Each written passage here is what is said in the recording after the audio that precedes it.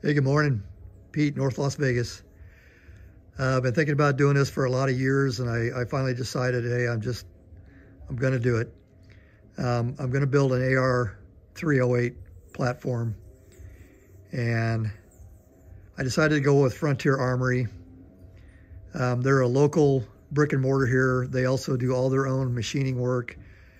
So I figure if I run into any issues, I can run down to the brick and mortar store and figure out what needs to be done or what the fitment issues are.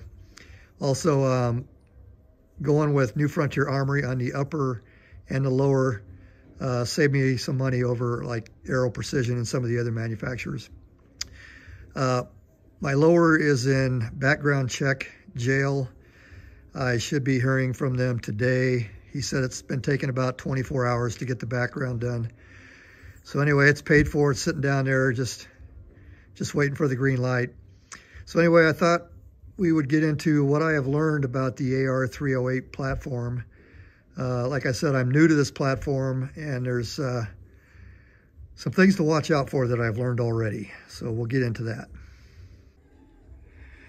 Okay, so one of the things I've learned is there's 4 patterns for the 76251 or 308. There's the Armalite, and that is referred to as the AR10. Now you're going to see a lot of people, manufacturers even, just interchangeably calling one pattern to the next and calling them the same thing. But AR10 generally means the Armalite pattern. And one of the ways you can tell the Armalite pattern is back here on the receiver is a more angular cut. It's not radiused like this DPMS pattern. So that's one way to distinguish an Armalite. Now, there's 3 different DPMS patterns.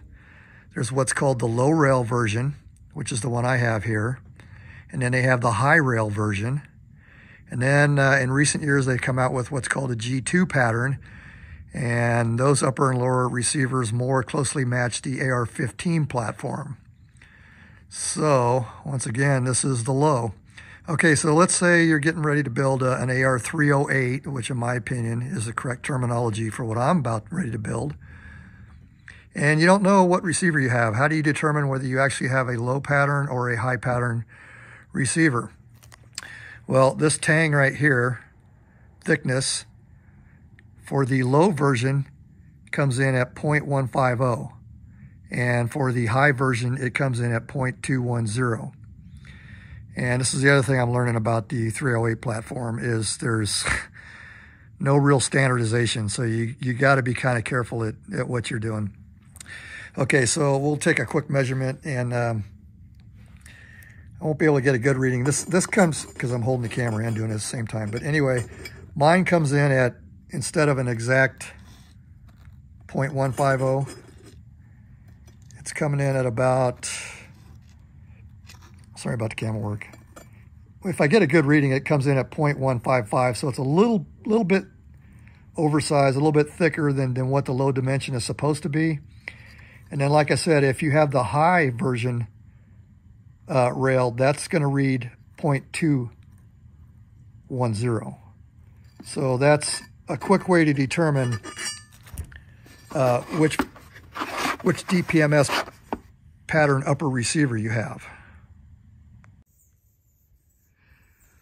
Okay, so we were talking about low versus high on the receiver dimensions. The reason you got to kind of watch out for that is your handguard selection. If you put a high handguard on a low receiver, your rail is going to stick up. It's not going to line up, or vice versa. If you put a low on a high, then your handguard is going to be sitting below your rail.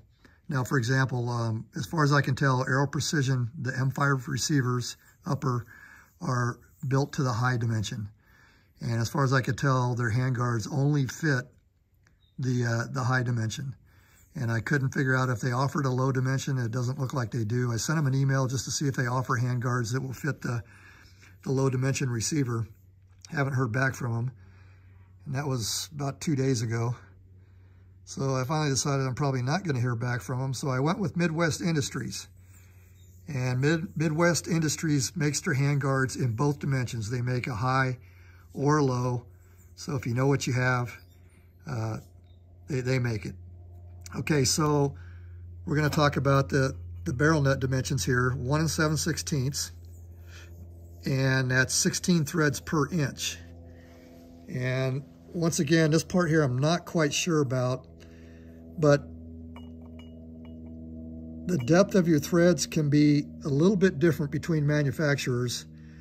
So once again, barrel nuts and the type of handguard you use could be a consideration. Now, I don't know that for a fact. On the DPMS standard, this may actually be a standard dimension, but I seem to run across something to where that can change. And then just to verify what I had, this is my thread pitch gauge, 16. And it fits very nice. So the other thing was I was looking at Rock River Arms for their handguards and their barrel nuts, and they have a note saying that the way they cut their threads, even though that might be 16 threads per inch, they said that they either don't cut their threads as deep or they cut them deeper. And that may cause an issue with some aftermarket barrel nuts. And so they strongly recommend that you only use their barrel nut and their handguard on their receivers.